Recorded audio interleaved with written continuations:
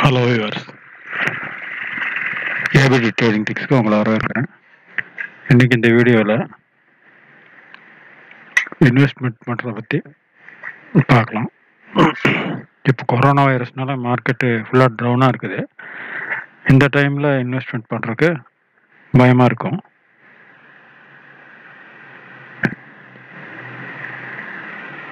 அதனால் எப்படி இன்வெஸ்ட் பண்ணுறதை பற்றி பார்க்கலாம். இப்போ உங்கள்கிட்ட ஒரு 1,00,000 ரூபா இருக்குன்னு வச்சுங்களேன். அதிலிருந்து ஒரு 10% மட்டும் பை பண்ணணும். அது எந்த ஸ்டாக் பை பண்ணுறதுன்னு investing.comல ஒன் டே கேண்டில் போட்டுக்கோங்க. வால்யூம் இண்டிகேட்டர்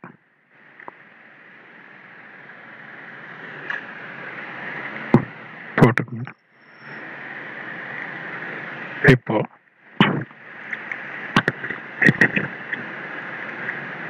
எந்த ஸ்டாக்லாம்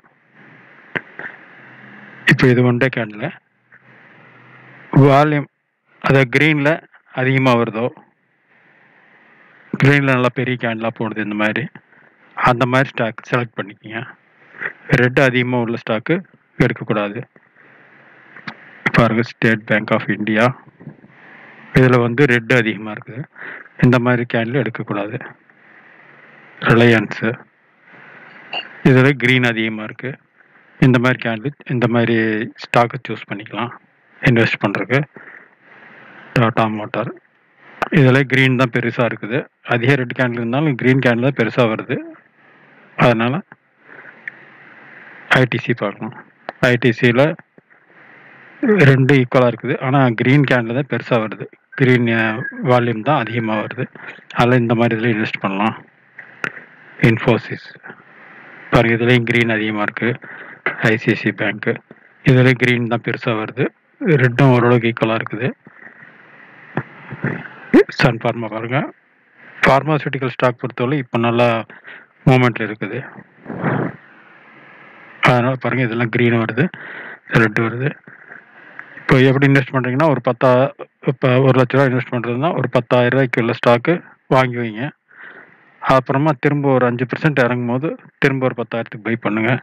இதே மாதிரி பண்ணிட்டு போனீங்கன்னா, இந்த லாக்டவுன் பீரியட் முடிஞ்சு இந்த கொரோனா ப்ராப்ளம்லாம் முடியும் போது ஒரு நல்ல இன்வெஸ்ட்மெண்ட்டாக இருக்கும் உங்களுக்கு. மார்க்கெட் இறங்கினாலும் கூட நீங்கள் பயப்பட வேண்டியதில்லை.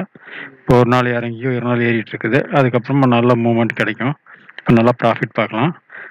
இதுதான் இந்த ஒரே தான் ஒன் டே கேண்டில் போட்டு வால்யூம் இண்டிகேட்டர் போட்டிங்கன்னா, இதில் க்ரீன் அதிகமாக வர்றது பையிங்கில் இருக்குன்னு அர்த்தம். ரெட் அதிகமாக இருந்தால் செல்லிங்கில் இருக்குன்னு அர்த்தம். அதிகம் செல்லிங் இருக்காங்கன்னு அர்த்தம். பாருங்கள், இதில் சன் ஃபார்மாவில் பையிங் இருக்குது. நீங்கள் எந்த செக்டார் சூஸ் பண்ணி, ஃபார்மா செக்டாரு, மோட்டார் இந்த மாதிரி இதில் பண்ணிக்கங்க. ஆயில் செக்டார்லாம் நல்லா டவுனில் இருக்குது இப்போது, ஆனால் திரும்ப ஏறி வரும். பேங்க்கை பொறுத்தவரையிலும் கொஞ்சம் லேட் ஆகும், அதனால் பேங்க் அவாய்ட் பண்ணிடுங்க. டாடா ஸ்டீல் பாருங்கள், டாடா ஸ்டீலில் ஓரளவுக்கு க்ரீன் தான் அதிகமாக இருக்குது. இதெல்லாம் கூட பை பண்ணலாம். Tata steel, Vedanta metal sector தான் இது. வேதாந்தாலையும் க்ரீன் அதிகமாக இருக்குது, அதனால் இதுவும் பை பண்ணலாம். கோல் இண்டியா மைன் செக்டார் இதில் க்ரீன் பெருசாக இருந்தாலும் ரெட் அதிகமாக இருக்குது, அதனால் இதெல்லாம் கொஞ்சம் அவாய்ட் பண்ணிடலாம். ஓஎன்ஜிசி, அசோக் லைலாண்டு இதுலேயும் க்ரீன் அதிகமாக வருது, அதனால் இந்த மாதிரி ஸ்டாக்லாம் பை பண்ணலாம். ஹிண்டால்கோ மெட்டல் ஸ்டாக்கு இதில் ரெட்டு வரும்போது பெருசாக வருது, ஆனால் க்ரீன் கேண்டில் ஓரளவுக்கு நார்மலாக இருக்குது. இந்த இதிலே இன்வெஸ்ட் பண்ணலாம். ஓஎன்ஜிசியில் வால்யூம் அவ்வளோவா இல்லை, இதெல்லாம் தவிர்த்துடலாம்.